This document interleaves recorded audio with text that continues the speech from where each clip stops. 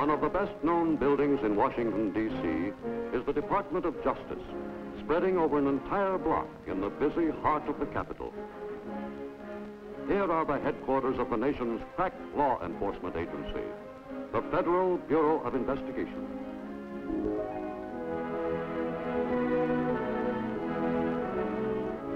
Today, as every day, the morning mail brings thousands of reports from the FBI's 52 field offices, located in cities throughout the United States and its possessions. One envelope may hold information from a special agent in New Orleans that will help another agent's investigation in Machias, Maine. Another may hold the important confession of a communist agent. And each day, an average of 400 pieces of mail contain evidence for examination by the Bureau's famous crime laboratory. Matters of high priority are handled by the FBI's own radio system or by telephone. A vast teletype network links the Washington headquarters with field offices from Boston to San Diego, Seattle to Miami. In addition to the enforcement of a score of federal laws, the FBI has been directed by the President to maintain the internal security of the United States. The Bureau's work is made easier by the wholehearted cooperation of the American public. In complying with the President's request to report to the FBI knowledge of subversive activities, the loyal and alert citizen may help to protect the innocent as well as to reveal the guilty. Invaluable to the work of the FBI are files containing nearly 120 million sets of fingerprints. Prints voluntarily submitted by loyal, law-abiding citizens are kept in the non-criminal file. The FBI is first a fact-finding agency, and second, a service agency. The facilities of the identification section and the crime laboratories are available to all law enforcement agencies.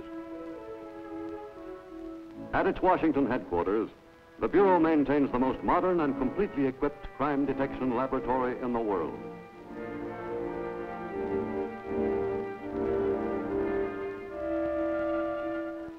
Here, no piece of evidence is too small for analysis. Nothing so seemingly commonplace that it is not put through the most exacting scientific examination. The discovery of one small new detail will often crack a baffling case.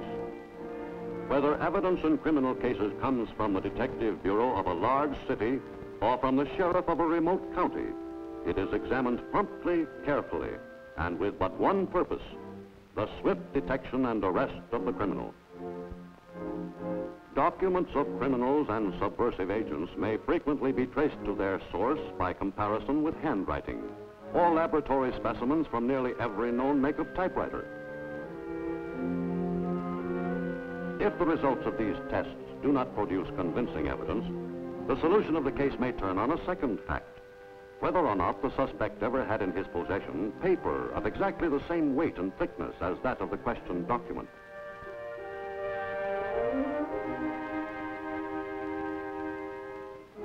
Even such meager evidence as a fiber from a strand of rope may lead investigators to the factory, to the hardware store where the rope was sold, and finally to the buyer. The FBI expert can determine the make of a shoe, and frequently, depending on the way the shoe is worn, such facts as the occupation of the wearer. No method is more helpful in establishing innocence or guilt than chemical and spectrographic analysis. The presence of particles of dust on a suspect's clothes that are identical to dust found at the scene of a crime may support charges against him. Today, scientific methods adduce evidence to convict criminals who a few years ago would have gone free. But bringing criminals to justice depends, in the final analysis, upon the ability and integrity of the law enforcement officer himself. To qualify as a special agent of the FBI, the candidate must be a college graduate in law or accounting. He must meet rigid physical requirements and have a character that is above reproach. From previous instruction, you gentlemen are aware of the civil rights of the individual citizen. As special agents of the FBI, you will be obligated to enforce the laws respecting those rights. It will be your responsibility to make civil rights a reality within the realm of federal authority. Strong, sound bodies and a working knowledge of judo are necessary to meet the emergencies which often confront a G-man.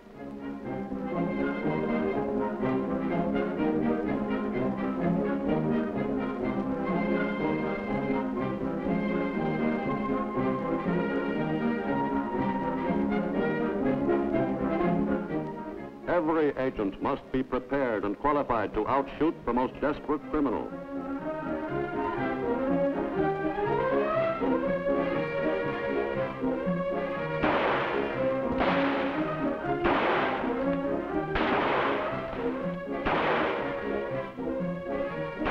Not only does each new special agent undergo months of intensive training at the FBI Academy, but as long as he remains in the service, he must return for retraining every 18 months.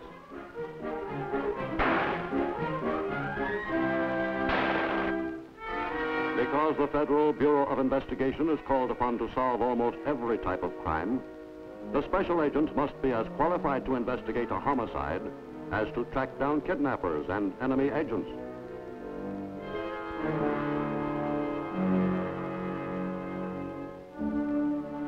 Upon the shoulders of John Edgar Hoover, director of the FBI since 1924, rest heavy responsibilities.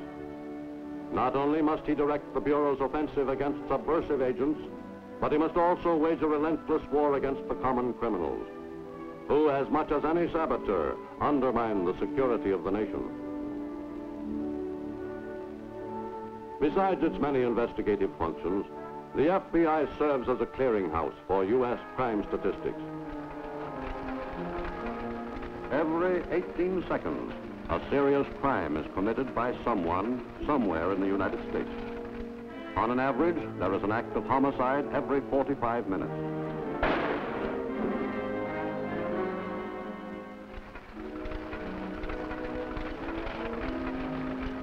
Every minute and a half, there is a burglary.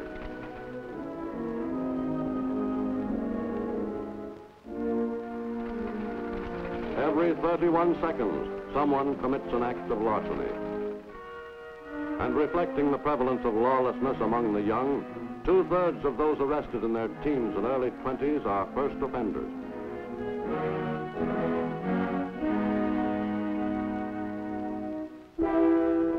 A day with the FBI sees special agents and employees assigned to more than 100,000 investigative matters. In a city in the Northwest, a payroll messenger from a department store withdraws the weekly payroll from a nearby bank.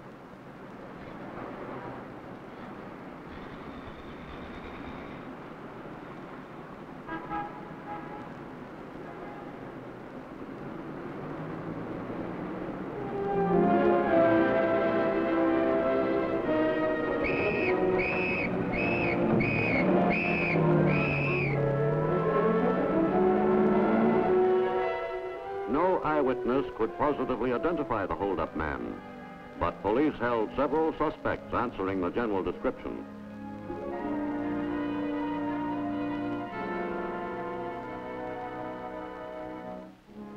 To the FBI laboratory in Washington, police airmailed all available evidence with the request that it be given immediate examination.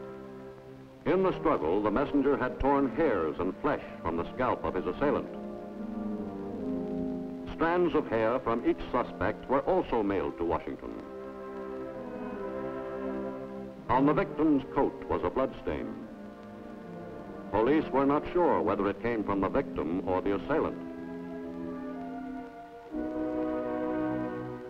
In the serology section, technicians start immediately to study the blood stains. Agglutination tests show 2 different types of blood, type O and type B. Since the messenger is known to have type O blood, the FBI notifies police that the criminal is type B. This information clears all but 2 suspects. In the hair and fibers section of the FBI laboratory, other tests are being made.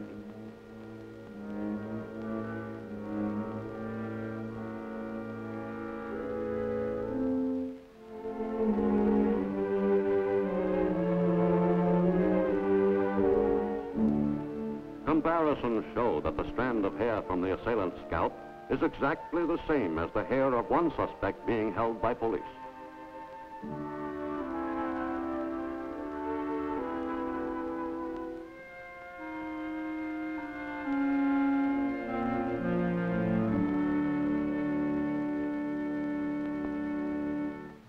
Confronted with the FBI laboratory reports, type B blood and identical hair, the criminal quickly confessed.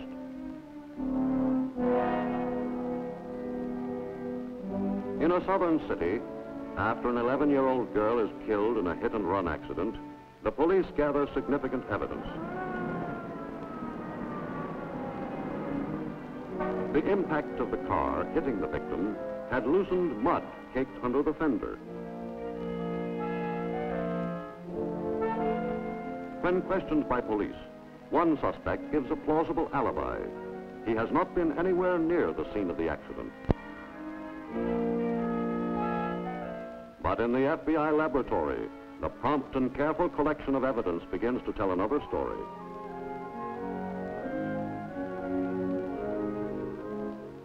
After repeated comparisons, police are notified that the soil picked up at the spot where the girl was hit has almost the same mineral content as samples taken from the suspect's car.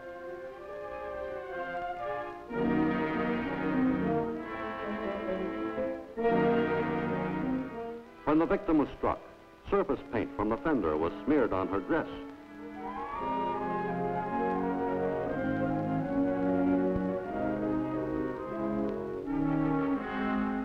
Comparison shows the paint to be identical to that used by the manufacturer of the suspect's sedan.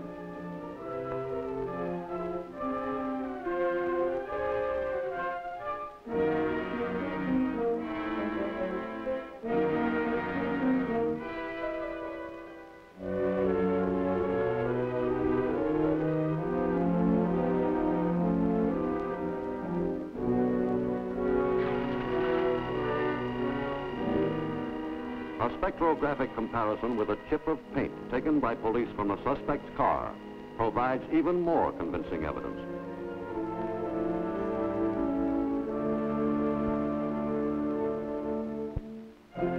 The suspect is arrested by the local police and charged with manslaughter. Confronted with the FBI laboratory reports, the defendant finally admits his guilt. A synthesis of many cases demonstrating the cooperation between local police and the FBI comes from the seacoast region of New Hampshire. Near Portsmouth, New Hampshire, a group of bank robbers kidnap a teller for a hostage.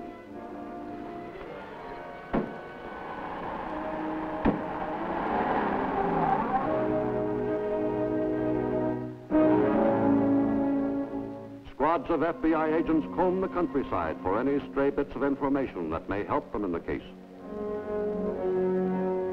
A farmer who had seen some men around an abandoned shack gives the G-men their first lead. The entire area is carefully searched for evidence.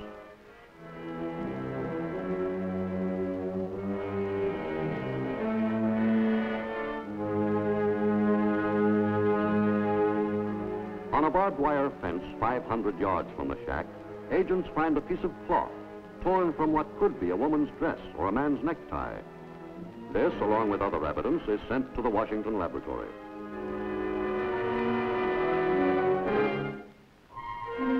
The imprint of the tire markings gives some information.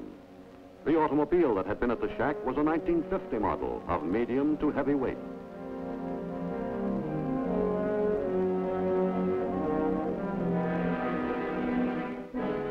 All over the country, FBI men visit textile mills, looking for the manufacturer of the distinctive fabric. In both Massachusetts and North Carolina, agents find factories whose looms produce the identical pattern. At each mill, the manufacturers supply the names of wholesalers and jobbers who had purchased the finished cloth. In Washington, the FBI laboratory is able to report that the cloth in question came from the Massachusetts mill.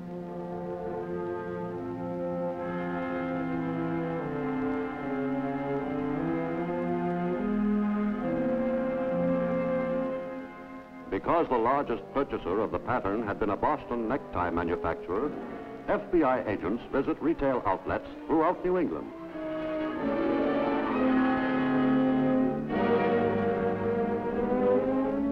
This painstaking and thorough investigation eventually pays off. A clerk recalls a customer who recently purchased a large number of ties. One was a duplicate of the pattern. Shown photographs of known bank robbers, the clerk identifies his customer.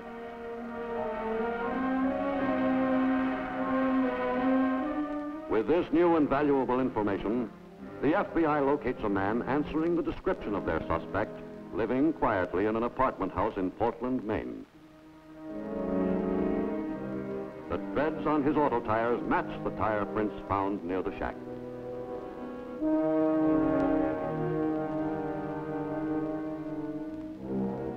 Before positive identification can be made, agents must confront the suspect.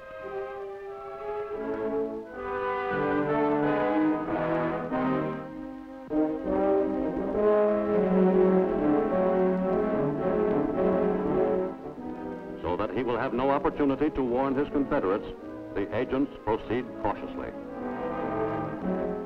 In the apprehension of a dangerous criminal, the FBI special agent may encounter situations beyond his training or experience. He must then rely upon his courage and resourcefulness.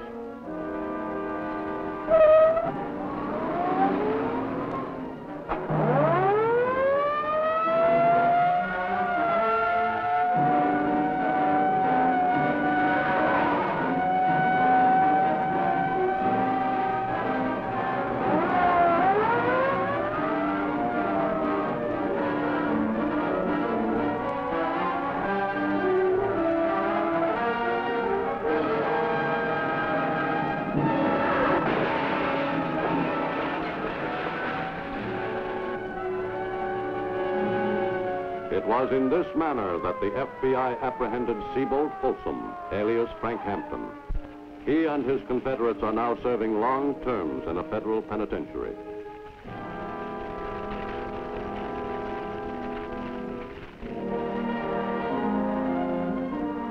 The American people can well be proud of the Federal Bureau of Investigation, and every citizen can profit by Director Hoover's repeated warnings.